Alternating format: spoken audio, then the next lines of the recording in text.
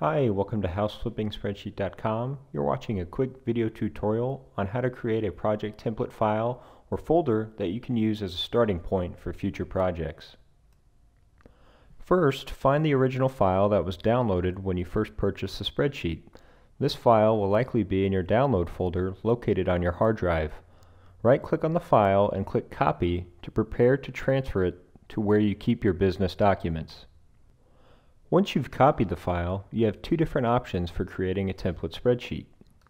The first option is to create a separate template folder where you will save the template file. Simply right-click and click Create New Folder. In our example, we renamed the folder to House Flipping Spreadsheet Template, but feel free to name the folder whatever makes sense for your business. Once you've created your template folder, I would recommend you open up the spreadsheet and input your company information, logos, and other recurring items that will be required on future projects. To set up company information, navigate to the Property Information sheet by clicking the Setup button or the gear icon in the upper right-hand corner. This is an important step because the company information will be used throughout the spreadsheet on reporting letterheads and footers.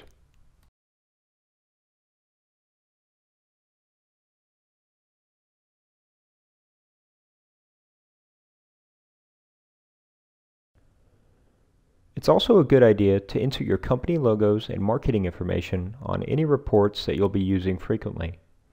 Simply delete the existing logo and click Insert Picture from the menu and insert your logo from your computer. You can then just copy and paste your logo into the remaining reports.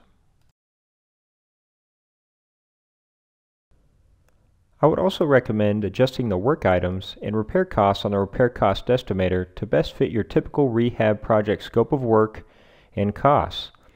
The repair cost estimator is completely customizable, so you can change scopes of work item descriptions, and unit costs for each item. Finally, when you're finished setting up your template, simply click the Save icon in the upper left-hand corner or click File and Save from the drop-down menu.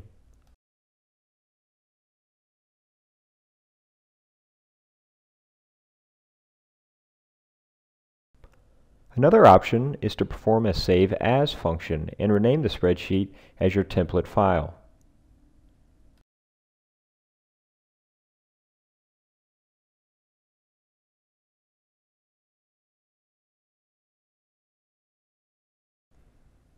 And that's it. You've now got a project template that you can use for all new and future projects that will save you valuable time. We thank you for watching our quick video tutorial on how to create a template file for your company. If you have any additional questions, feel free to shoot us an email. We appreciate your time and business and wish you the best of luck.